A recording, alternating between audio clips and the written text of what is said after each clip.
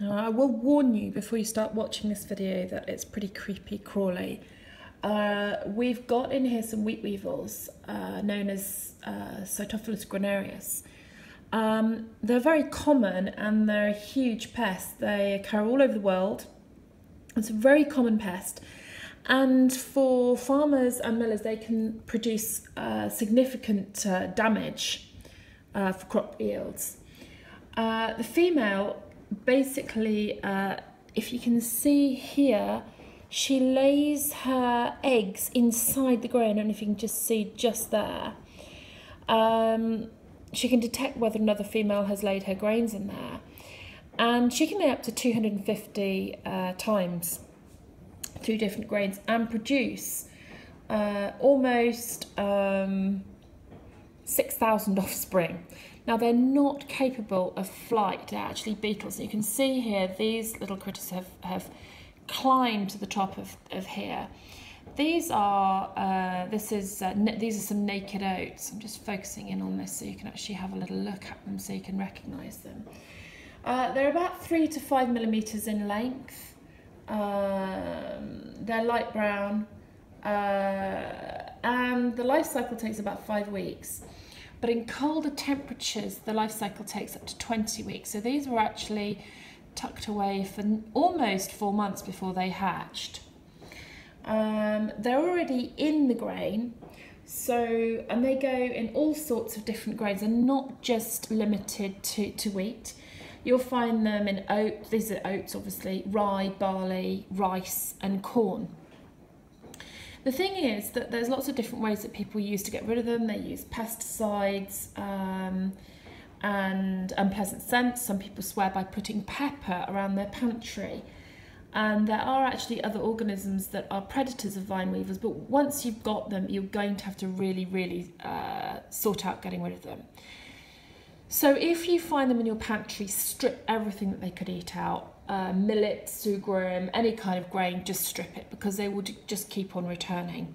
Hoover it out, give it a really good clean with white vinegar, and make sure you get rid of absolutely everything. These have all climbed to the very top. In fact, if you ever poke one, they do this thing where they just kind of pretend that they're dead in the vain hope that you'll leave them alone. So if I just cover a few more little bits about how to get rid of them. So in terms of prevention, buy your grain in small batches. And the first thing you should do if you've gone to a stone ground mill or anywhere that might have these is you should put the grain in the freezer.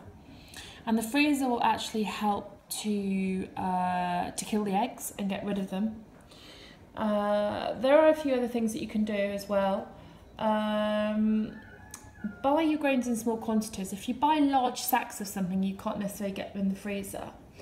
The other thing that I would suggest as well is that you just you keep your grain in glass jars, because I don't know if you can see this close, but they're perfectly capable of chewing through plastic.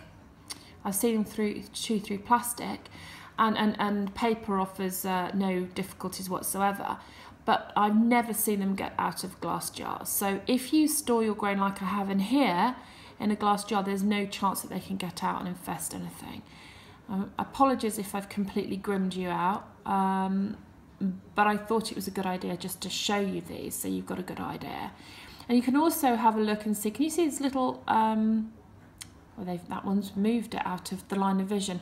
But if you can have a little look down here at the holes in the grain, that's another sign that those weevils are in there, because they've climbed out. You can't necessarily tell if a female's laid her eggs in there, because when she climbs in, she climbs back out again, and she seals it with a little sort of gelatinous kind of mix.